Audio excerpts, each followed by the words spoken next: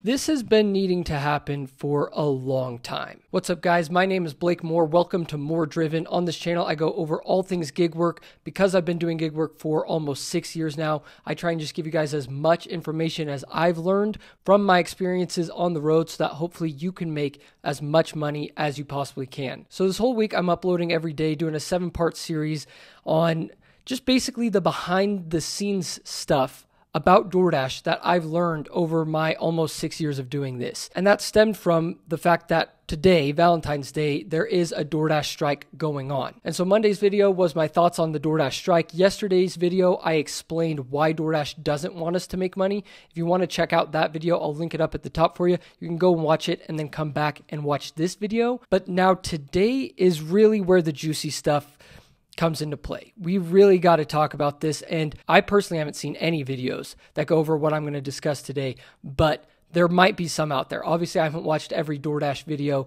on this specific topic, but this needs to be talked about more. I mean, it is absolutely crazy what DoorDash is doing to its drivers. Now, my stance on the strike, you guys already know. I don't think a strike's going to matter, and also I think if you don't like how DoorDash operates, then just don't work for them. That's unfortunately the reality when it comes to working for any of these platforms. But I think it's pretty messed up that DoorDash doesn't tell its dashers what I'm about to discuss with you guys up front. Before you go out on your first dash, when you're signing the independent contractor agreement, I feel like there should be a notice or something that says the amount of money that you see that you're making is a lot more than what you're actually taking home. So there's a couple things we're going to be discussing in this video. I'm going to be giving you guys the most in-depth breakdown of how much you're actually profiting as a DoorDash driver. The most in-depth breakdown I've ever done in any of my videos. And then I'm going to be talking about other ways DoorDash is just completely, I'll just say it, scamming. They're just downright scamming their drivers. And after I went through and actually did all the math and everything that it took to make this video, it was kind of disturbing, like the trickery that has gone on for all these years, because even some of these things I didn't know. So first things first, let's discuss this pay breakdown. If you watched one of my recent videos, I explained how much DoorDashers really make in the year 2024. And that goes into a lot of the expenses that I'm going to be discussing in this video. So because I just kind of made a video on these expenses, I'll just go through a brief run through of what these expenses are and kind of the gist of that video. So basically, I discussed how if you were to DoorDash full-time for a year, 40 hours a week, every single week, and average $20 an hour, which I think is about the average over America, then you would make $41,600. And let's just say you average $1 per mile, and so you had to drive 41,600 miles to make that amount of money. Now, you might think that's good on the surface, but these are the expenses that I went over in that video. You would spend $3,640 on gas. You would end up spending about $1,000 on tires, $500 on brake pads, $500 on oil changes, $1,000 on miscellaneous stuff like if your AC goes out or a coolant pump breaks or you blow a tire, and then about $4,118 on taxes. And so that means your expense total would be $10,758. So your total profit, according to just those expenses, which are the most common expenses, you'd actually be pocketing $30,842 out of that $41,000. And that means that you're really only making $14.83 per hour. But like I mentioned in that video, I would be doing an even further breakdown, which is what I'm here to discuss with you guys today. So that is just kind of the surface level of what expenses come along with being a DoorDash driver. That is the actual physical expenses that you have to pay for up front.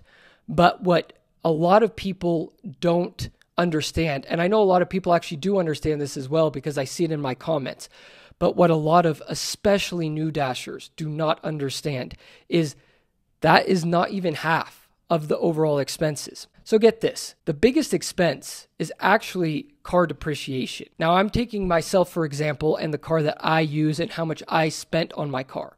So let me just take you guys back a little bit. I used to drive a 2015 Mercedes C300, which was not the best car to do gig work in. I mean, it's expensive to fix, and I mostly had that car because I was a real estate agent and I was using it for both.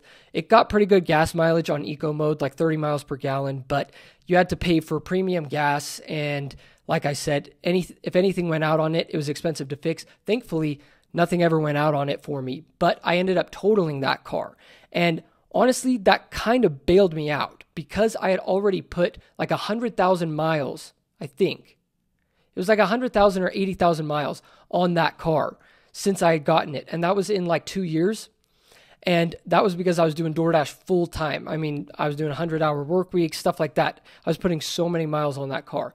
But I got bailed out because I was fully insured on the car. And so I got all my money back that I still owed on the loan, plus a little bit more for the down payment on the car that I have now, which is a 2016 Chevy Cruze. It does pretty good for me. It's cheap to fix. It's really reliable. Haven't really had anything go out on it except one coolant pump, and then also the AC just recently went out, but that wasn't that big of a deal either. So it's been a really great car. It gets almost 40 miles per gallon freeway miles, and then like 25 city, I think. So combined, it's about 31 when I'm out on the road doing Uber or DoorDash. So it's pretty good, but that car cost me about $12,000, and I have a loan out on that car. And my interest rate, I believe, is 5%.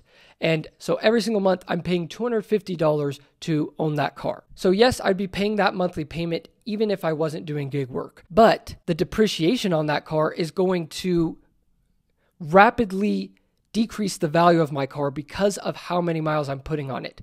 I've already put, I believe, 35 or 40,000 miles on it in the year and 4 months that I've owned it, a little over a year that I've owned it. And the depreciation is what really kills you, especially if you have a loan out on your car, like a lot of people probably do. I mean, I just talked to this one guy.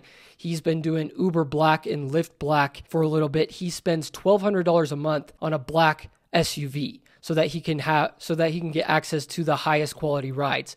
And that is a huge expense. Yes, you get access to the best rides, but that's a big payment, and the depreciation on that car is probably absurd. So I know this is a thing that a lot of people do out there. They have loans out on their car. I mean, it's hard to just buy a car up front with cash, especially if you're doing Uber and Lyft, because you can only have a car that is 10 years or newer in most states. And then I think in some of the bigger cities, it's 5 years or newer. Like LA, New York, places like that, you have to have an even newer car. So it's hard to just pay cash for that. So my car was $12,000, and it probably only has roughly 90,000 miles left until it's just lost all of its value. I mean, it'll be at about 220,000 miles at that point. And so it won't have much value at all. Maybe it'll be worth like $2-3 grand or whatever, something like that, depending on how well I maintain it. But I'm just going to say that for the sake of this video, after $90,000, my car will have zero value. At the pace that I'm going, I have 4 years left at the most. Most likely 2.5, 3 years, depending on how many miles I'm driving, how often I'm doing gig work. I have slowed down a little bit the amount of gig work I'm doing, but I still do it a lot. So at the very most 4 years. And that means that every single year, because I still owe $12,000 on that loan, every single year, the depreciation on that car is $3,000. Because if it's worth $12,000 right now, in 4 years, it won't be worth anything. So you just take the amount of years your car has left, driving the amount of miles that you average per year, and then you just divide the amount your car is worth by the amount of years it has left, and that's how you can figure out the depreciation on your car. So if my car's worth $12,000 right now, and it maybe has 90,000 miles left in it, which it honestly might not be worth 12,000 anymore, but whatever. You guys get what I'm saying. My car is worth $12,000. It has maybe 3-4 years left. And that means that every single year it is negative $3,000 I'm spending on that car. But that's not even the worst part of it, because I still have about 4 years left on that loan. So say I hit that mark of like zero value in 2.5 years. Well, I'm still having to pay money on the loan. So it's really a double whammy if you have a loan out on your car, because you're paying interest and money towards your car while simultaneously your car is going down in value because you're driving it so much.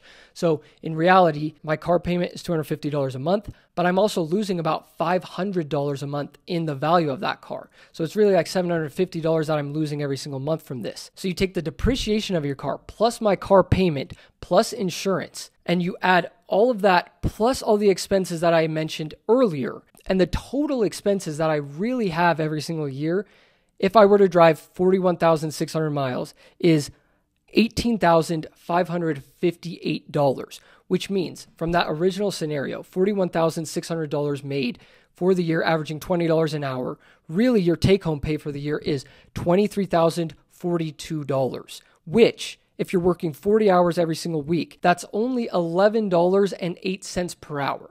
But that's not even the worst of it.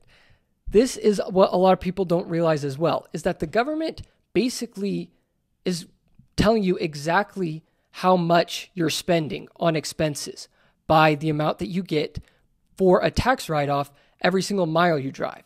Because let's be honest, the IRS does not want to just give you write-offs for no reason. But in my opinion, they do have to be somewhat fair. And so the tax write-off for this year is 67 cents per mile. And so that's essentially what they're saying, is that it costs you 67 cents in total for everything you spend to drive your car a mile. That's with the price of gas being still higher than it has been in years past. That's with the price of everything going up. I mean, car maintenance is going up. There's just a lot of inflation right now. So everything is going up. And the government is literally telling you, you're spending 67 cents per mile you drive. So that's why you get to write off 67 cents per mile you drive, which means you're really only pocketing 33 cents per mile you drive. So if the orders you're accepting are taking you $1 per mile to complete, then you're really only making 33 cents per mile. And so get this, if you take the $20 an hour average that we started off with at the beginning of this video, and you take 33% of that, which is essentially what the government is telling you that you're making, you actually only profit $6.60 per hour, which means that if you were to do DoorDash full time, based off of this, 40 hours every single week for a year, you would only make $13,728. That's your profit. And while this doesn't hit you immediately, if you do this full time for 3, 4, 5 years, 6 years, some people have been doing it 10 years now, this catches up with you. You're going to have to replace your car. Like, that is the reality of it. You can only do this for a couple of years without having to buy a new car. That's just the reality of it. And so that is what I think is so extremely messed up, and how I think DoorDash actually tricks so many people into falling into their trap of doing this full time, because doing this full time is just so not worth it. If you're doing it here and there as a side hustle, maybe you work 5-10 hours a week on the weekend, whatever it may be, then that's perfectly fine, because you're not going to completely run your car into the ground by doing this for just a couple hours a week for a little bit of side income. But if you're doing this 40, 50, 60, some people do like 70 hours a week, then you are just obliterating your car. And the more hours you're putting in, the less and less money you're making. Because let's say you only do this for part-time for a year, then you don't have to worry about all of this stuff that I just talked about. You just really have to worry about gas, because there's not going to be a lot of oil changes. There's not going to be a lot of stuff going out on your car because you're just driving less miles. So the more you work for DoorDash, the less and less you make. So you're thinking, oh, I can make $1,500 a week doing this 50, 60, 70 hours. But that's not the case, because the more and more you work, the less and less that pay goes down. Because in the long run, it's all going to catch up with you. You're going to have to pay for a new car. And that is just the unfortunate reality. And it's never talked about. DoorDash never mentions this as far as I'm aware of. And it's just downright wrong that they advertise that Dashers can make $25 an hour, $20 an hour, $18 an hour. I see these ads all the time. And it's just so, I mean, it honestly should be, there should be a lawsuit for false advertising, unless they say in like super small print somewhere that I'm unaware of that this pay is not the amount of pay that you actually get to keep, or this pay is just your gross revenue. This is not your profit, or something like that, because otherwise there needs to be a lawsuit. And so I actually wanted to show you guys how much you would have to make per hour to profit $20 an hour. In order to do that, according to what the government is telling us, that we're spending on cars. You would have to make $126,060 a year just to profit that $41,000. And that would mean every single hour you have to make $60.60 per hour to profit $20 an hour. Now, I think the government slightly overestimates the amount that you have to spend. I've been doing this a while, and I don't think it's actually 67 cents per mile. But if you don't even do what the government is saying that you're spending, and you just take what I've talked about, all of the expenses plus the car depreciation and all of that, then you would still have to be averaging $44.44 per hour to make that $20 an hour profit. So it's just one big scam, unfortunately. And the even bigger scam that they're running is the fact that they call us independent contractors. Now, it's kind of messed up that DoorDash calls us independent contractors, yet we're really not independent contractors. Because let me read you what the actual definition of an independent contractor is. This is according to the IRS. It says the general rule is that an individual is an independent contractor if the payer has the right to control or direct only the result of the work and not what will be done and how it will be done. If you are an independent contractor, then you are self-employed. The earnings of a person who is working as an independent contractor are subject to self-employment tax. You are not an independent contractor if you perform services that can be controlled by an employer. What will be done and how it will be done. This applies even if you are given freedom of action.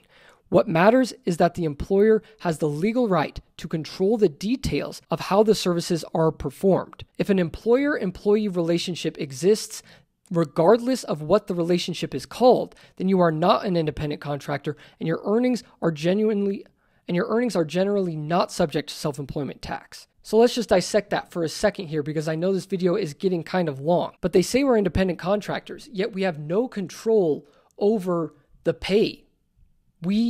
Yes, we get to control what orders we're accepting, but we don't get to control what we're willing to have the base pay be. If we were truly independent contractors, then there would not be an employee-employer relationship. They can deactivate us off of the platform whenever they want.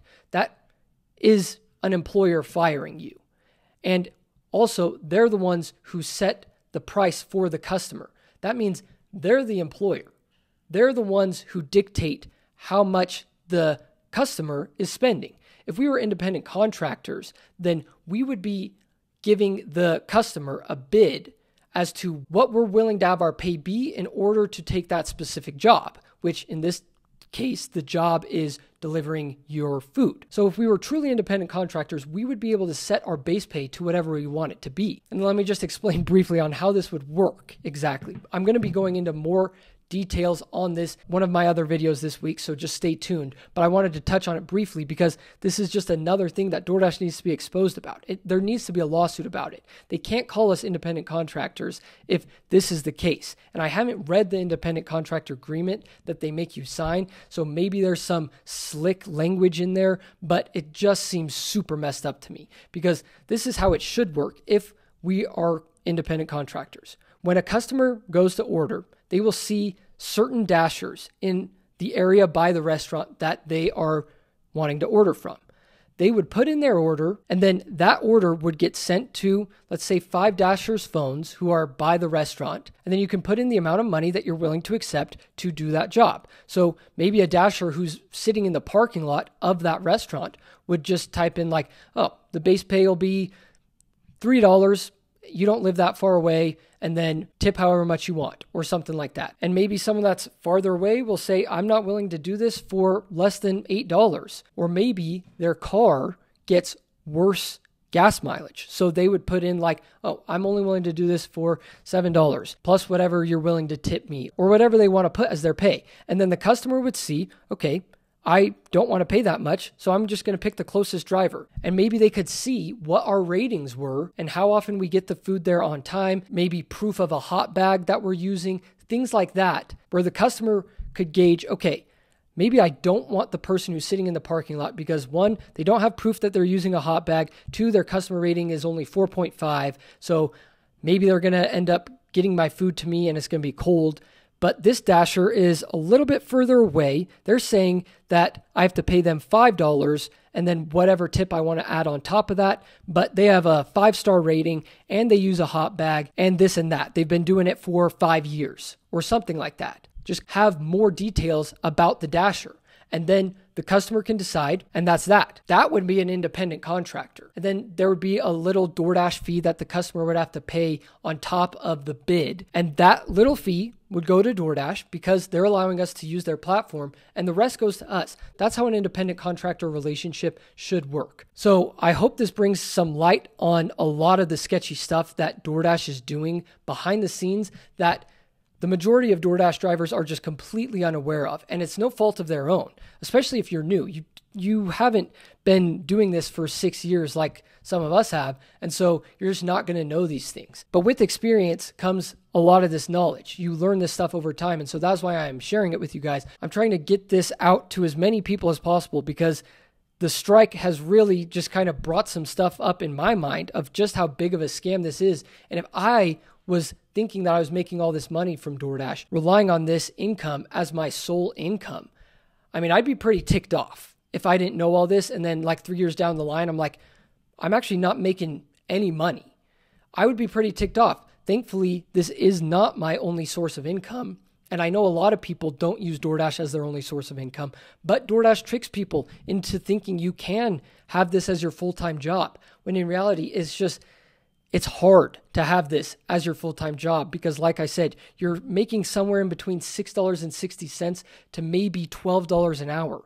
I mean, that's under minimum wage for some people. It's really tough to have this as a full-time job. And so I hope this brought some light on this subject, and I hope it continues to get talked about because I think it's a big problem, and I think it's just the biggest scam that's out there.